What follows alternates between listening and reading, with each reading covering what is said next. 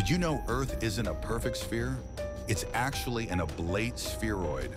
Ever wondered what that means? Stick around. We'll explain the fascinating details. First, let's tackle the basics. If Earth were a perfect sphere, every point on the surface would be equidistant from the center. But that's not the case. Earth's rotation causes it to bulge slightly at the equator. This bulge means the diameter at the equator is larger than the pole-to-pole diameter. How much larger, you ask? The equatorial diameter is about 43 kilometers, 27 miles more than the polar diameter. This difference shapes our oblate spheroid planet. Gravity also plays a role in Earth's shape.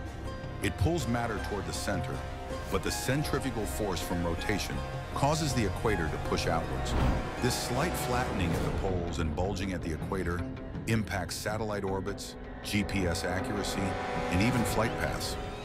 Earth's shape is crucial for technology. So, next time you hear someone say Earth is round, remember it's more accurately described as an oblate spheroid. Isn't science amazing? Stay curious and keep exploring.